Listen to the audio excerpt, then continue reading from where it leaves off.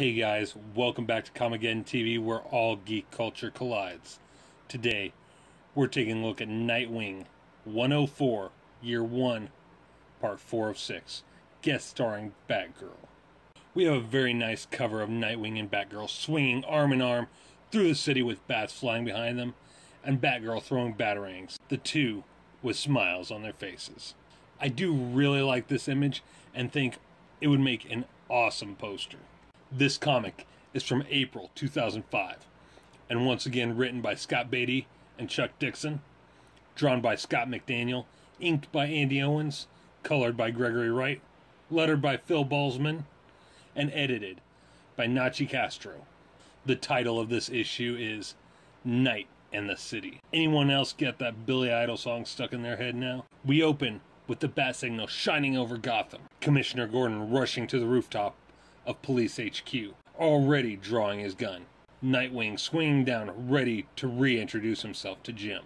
Gordon is obviously skeptical of the new kid, until Dick shows him the badge Jim gave him while working alongside bats. Nightwing says to him, "You told me that if I ever needed a friend, that a sheriff always recognizes his deputies." Gordon then tells him to say something only the kid would know. To which Nightwing responds with, "My former associate has a thing for bats. You took up a pipe to quit smoking cigarettes. Wait, how about holy mistaken identity?" Gordon then calls Dick Robin, but then corrects himself saying, "Or did you say Darkwing? Care to explain the masquerade?" Dick then tells him he now goes by Nightwing, and that he is no longer Robin, or Batman's partner. During their conversation, we notice Barbara in the shadows of the stairway, sticking close to the wall, listening to everything. We then go to the Batcave and see Bruce testing Jason, who's taken up the mantle of Robin. He scored in the 95th percentile of the maze, but only because of collateral damage. A batarang into the head of a woman, an old woman. It was just a cardboard cutout, but still. Jason says, "Yeah, well, maybe the old biddy ratted us out to the Moxon mob. Bet she was a stoolie." Alfred then brings the red phone to Bruce, telling him he has a call on the special line. We return to Nightwing jumping off buildings and swinging down to a crime in progress, with Batgirl looking on from above. Two thugs holding a man in a car at gunpoint, ordering him out of the car.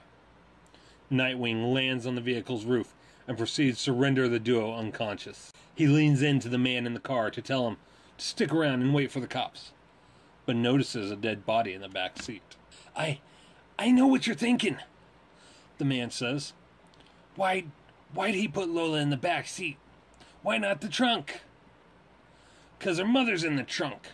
Her big, fat mother. I wanted the SUV. The cargo space, I said. The mileage, she said." During the road rage of the man driving off with Nightwing hanging on to the side of the car, someone was watching over Dick.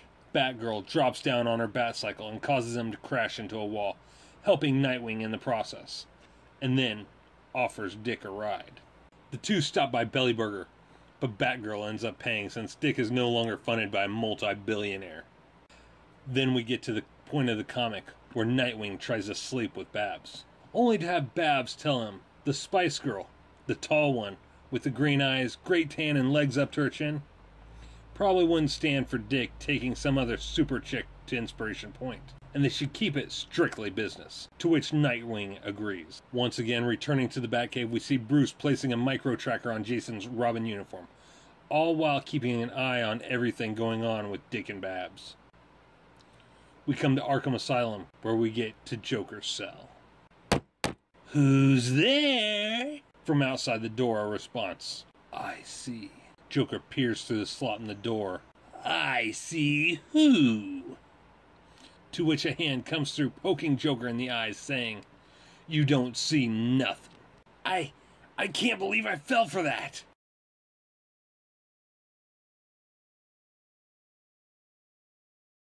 Nightwing introduces himself by slamming Joker into the wall. "Hey, I know that voice. Boy Blunder. What's with the new duds, Bunky? Daddy Warbats neglect to do the wash? Playing dress up with that pretty little Batgirl?" You won't be seeing Robin around anymore, Joker, but that doesn't mean the balance of power has shifted in your favor. He jabs Joker in the eyes once again. Nightwing, remember it. What kind of name is that? This is a joke, right? Come on out, Bats. You got me. Bats? So, who was the visitor, Joker? Riddler called out from the cell next door. Why don't you go riddle yourself, Eddie? Nightwing and Batgirl pay a visit to a strip club where several local criminals hang out. During their warpath, Babs and Dick banter back and forth as only they can do. Maybe we could form a book club or trade recipes. If I would have told you we were coming to a strip bar, you're right. But the place is crowded with wanted felons, and I actually like working the pole. Maybe we found a sideline for you. The tips are great and you already work nights.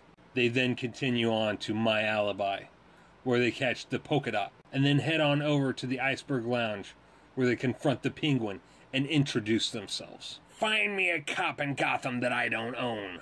To which Nightwing reintroduces Penguin to Harvey Bullock. The mention of Bullock's name sends chills up Penguin's spine, at which point Harvey and a team of cops bursts in, taking down everyone in sight, just as Nightwing and Batgirl make their exit. At the Batcave, Batman and Jason are watching everything the pair do, and Bruce tells Jason it's time for him to study. Study all the footage, then it's time for the gauntlet. A final test. Nothing fancy. Just a simple game of tag. Overall, I really liked this issue. The art was good, and the story was very creative. I really liked Batgirl and Nightwing as a dynamic duo in their own right. I honestly liked the idea of a Nightwing and Batgirl ongoing comic book series. Maybe it'll happen at some point. Tune in next week when we take a look at Nightwing number 105. Year 1, Part 5 of 6. Guest starring Robin. I'm Shannon for Comicgeddon TV. Take care.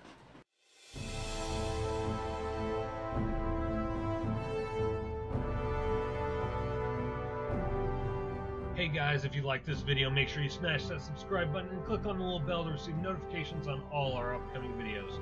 Hit the like button, make sure and leave us a comment so we know how you felt about this video. And don't forget to share with your family and friends.